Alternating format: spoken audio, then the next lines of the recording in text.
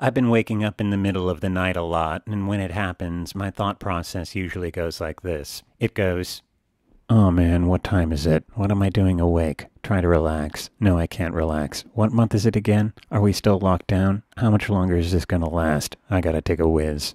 Man, I'm never going to be able to fall back asleep. And what the hell am I going to do about money? I could be in big trouble.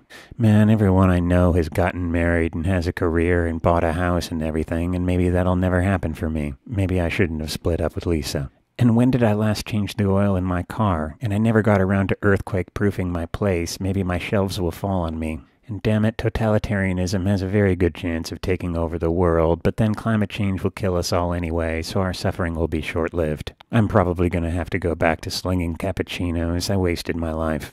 And then I get back into bed, and if I'm lucky, I fall back asleep.